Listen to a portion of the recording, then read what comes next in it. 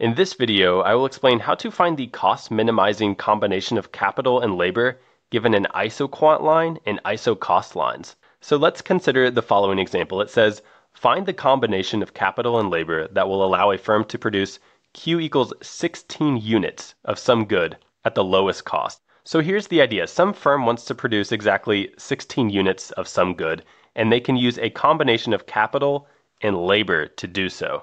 Now, if we consider this graph right here, on the y-axis of this graph, we have capital, so the units of capital used by the firm.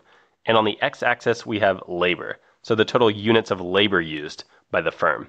Now, to answer this question, there's two types of lines in this graph that we have to understand. The first is the purple line. So this purple line is known as our isoquant line. And what it tells us in the graph is that every combination of capital and labor on this line produces a quantity of output of exactly 16 units. So for example, let's consider the point C. We can see that point C lies on this isoquant line, and this is the point where the firm uses 16 units of capital and 16 units of labor. And when they do so, they're able to produce a quantity of output of 16. Now, we can also see that at point B right here, this is where the firm uses 32 units of capital and 8 units of labor, and they're also able to produce exactly 16 units of output.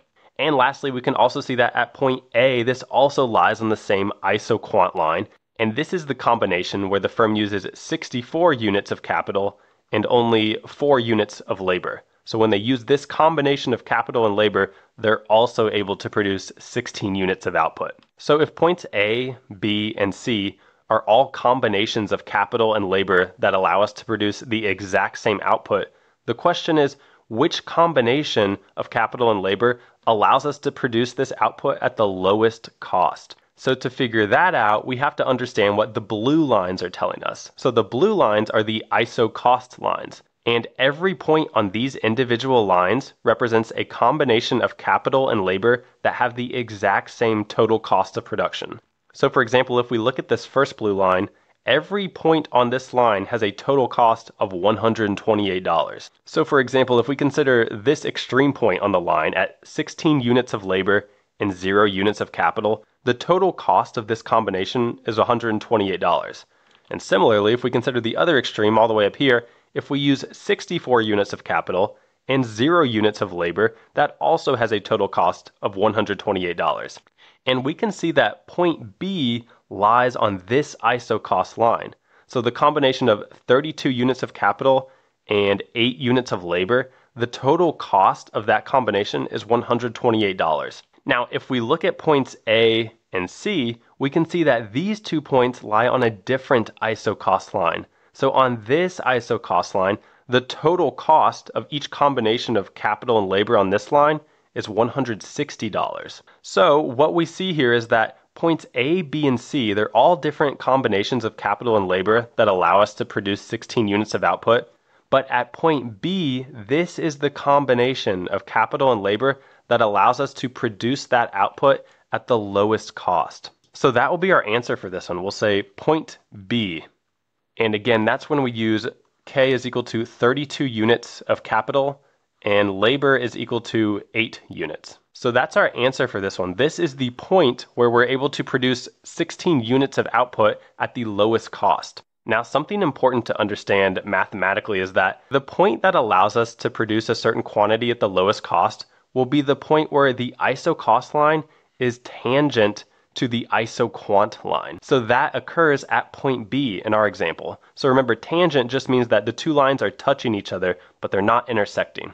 And mathematically, here's what we can also say. The lowest cost will occur where the marginal product of labor divided by the price of labor is exactly equal to the marginal product of capital divided by the price of capital. And all that means is that the marginal product that we're getting from increasing our labor per dollar spent on labor is equal to the marginal product that we're able to get from capital per dollar spent on capital. So at point A, we can see that the isoquant line is very steep. And what we'll notice about point A is that the firm would benefit by moving down the isoquant curve. In other words, if they reduced their total capital used and started increasing their total units of labor used. So if they increased their labor, if they went to the right on this graph. And another way to say that is that at point A, labor is more cost effective. So it would be more cost effective to spend our dollars on labor and reduce our total capital used, because that would reduce our costs. That would push us closer to this total cost line where we're at 128 as opposed to 160. And similarly, at point C, the firm would benefit if they moved up this isoquant line. So if they reduced their total labor used and they increased their total capital used. So at this point, capital is more effective per dollar. And at point B, this is the point where the isocost line is exactly tangent to the isoquant line. So that's telling us that the marginal product of labor divided by the price of labor. So this ratio is exactly equal to the marginal product of capital divided by the price of capital. So that is why point B represents the combination of capital and labor that allows us to produce these 16 units at the lowest cost.